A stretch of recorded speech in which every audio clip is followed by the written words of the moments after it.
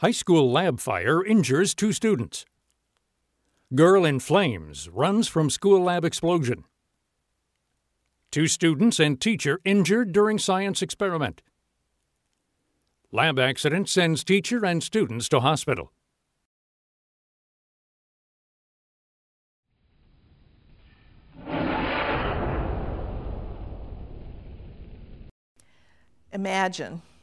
Imagine the injuries and damage that would result if the fireball you just saw were to take place in your school. Last year, 4 of these accidents occurred in the United States.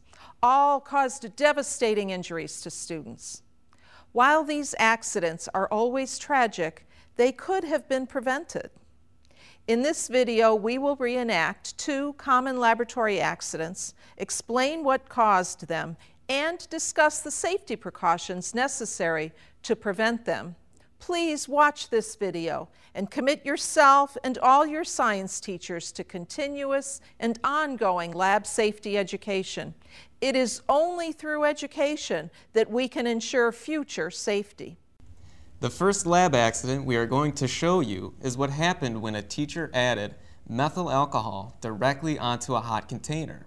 What we are going to show you is extremely dangerous, but it's vital that you see it in order to truly understand the risk. This sequence was filmed outdoors using a special pneumatic device. Heat is the ignition source. When methyl alcohol liquid and vapor reach the hot surface, they immediately ignite. The fire travels back along the vapor trail to its source, and the result is an instantaneous flash fire and explosion.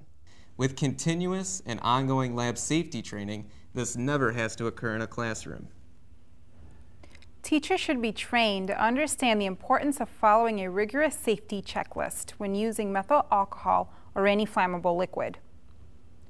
Dispense alcohol in small amounts before beginning the demonstration.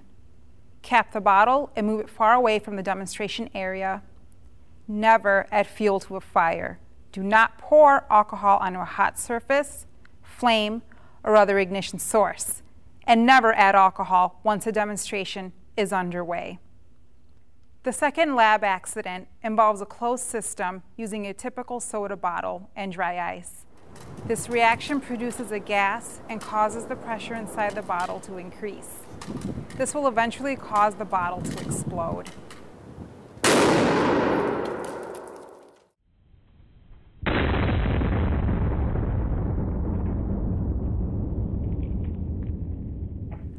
At a Midwestern high school, a student lost an eye when a bottle being passed around the room exploded in his face. The cause of this accident is also due to a lack of lab safety training.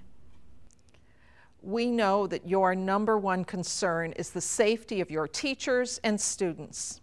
Flint Scientific offers a free, online, 8-hour, comprehensive laboratory safety certification course. Over 30,000 science teachers have already taken the course, they've been certified, and now their schools are a safer place to teach and learn. It is our hope that all of the science teachers at your school will become certified in laboratory safety.